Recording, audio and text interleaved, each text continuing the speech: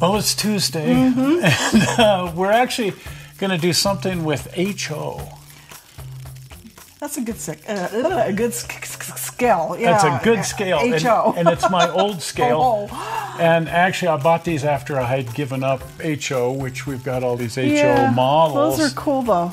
But I just thought these are the coolest, and I had a couple of them on my layout, and it was Jordan miniatures. Oh, neat. And they made trucks and cars and Model Ts and just some of the cool, and the stuff's still available. Oh, is it? I think the entire product line is available through Walthers. Oh, okay. But what Jordan did and Walthers continued is they were making a lot of circus stuff. Oh, fun. How fun would that be? Is that the neatest thing? No kidding. And I love the circus trains, and there's people who do nothing but model HO Circus. We know a couple, and they come to the train shows, and they'll set up those huge circus, and they'll have like the 3 tents and the 3 rings in the anyway, these are Jordan miniature circus models. Well, the box is just colorful and neat. The boxes are neat, and they're way nicer than when Jordan was making them. It says Jordan. Jordan Miniatures. This is a Model T, and but it's a Model T calliope. Oh, neat. And this is so much like what my brother wanted to build. I was just going to say, David. The widget, and he actually was going to build, only it was going to be a player piano. Oh. And I bought this to build, and as you can see, it never has been built. Look at that. I actually ended up buying, me, every train show I'd grab another. But there's the front fenders. Oh, that's neat. But the part that blows my mind is the calliope itself. I can get it out of here without destroying the whole thing. It's actually pretty small and fragile. Yeah. But I could just see really painting this thing up. Right. But there's the calliope pipes. Oh my. And I can see that all sort of layered in behind. And, the top of the vehicle. The vehicle itself sort of reminds me of the Creeder's popcorn wagon. Right. Which is another one of these as they did, because Creeder's did both a popcorn wagon, a horse-drawn popcorn wagon, and then they did a Creeder's popcorn truck. Okay. And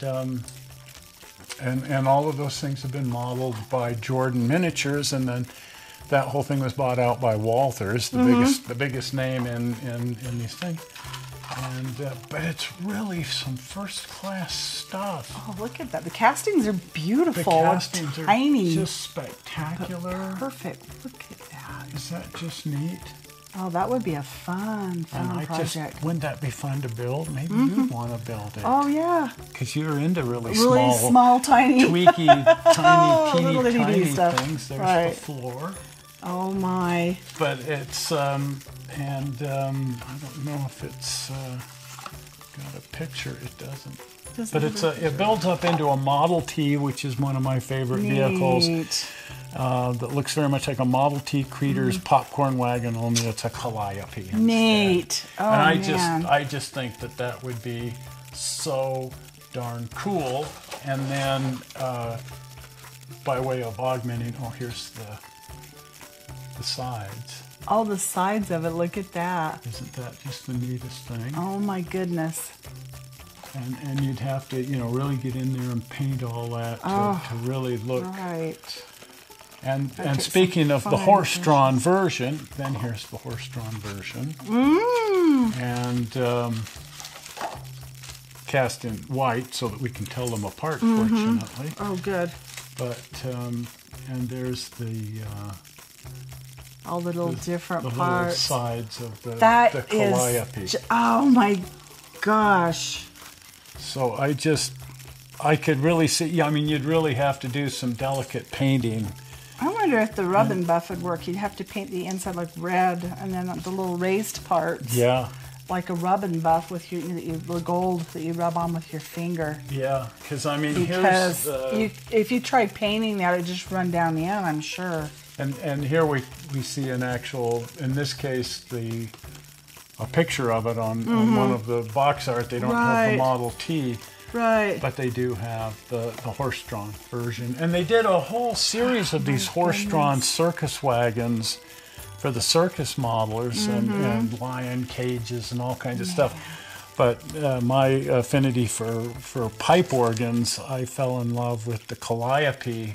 Who wouldn't fall in love with it, though? I think, you know me, I'm hopeless. I think I've got 3 of each.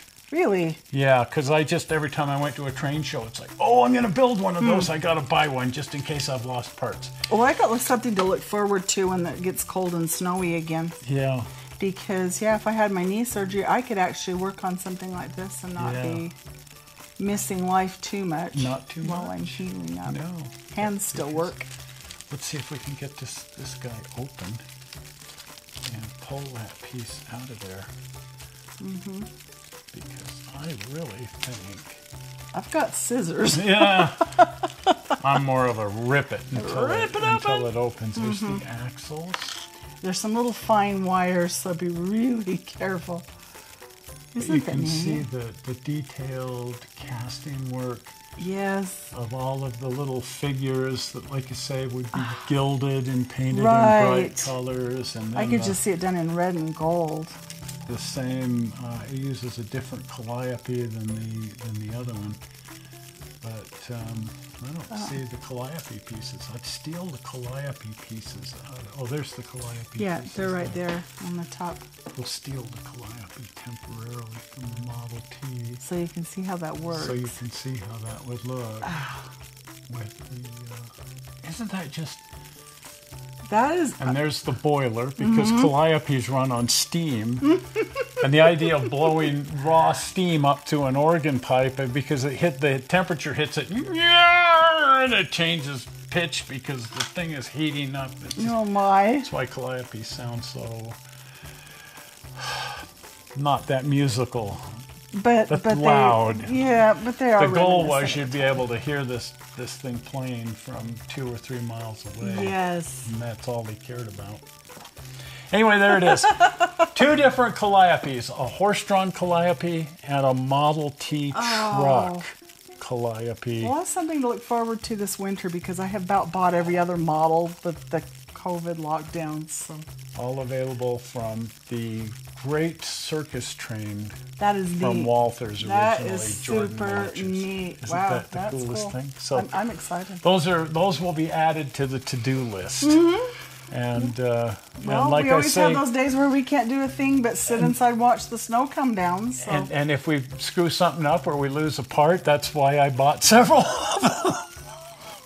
Because they're not terribly expensive. I'm finding out, that is not a bad practice. That is and then not you a have a bad junk practice. drawer with spare parts. I'm trying to see, $9. They're $9 a piece, so I just kept buying them. Yeah, might as well. That's me. Oh, I gotta buy one of those. Yeah. Support the local industry. Anyway, if you haven't been over the channel, pop over to the channel, and if you're not a subscriber, please subscribe. And the easy way to get over there and subscribe is the blue button. Are you ready? Zoink! Right there, the blue button. Well, we're not sure how you found this video on the internet. We hope you didn't find it boring, and we will see you here on Sunday, because we're moving on with the railroad. Boy, we are. Yeah. See you then. Bye. Bye-bye.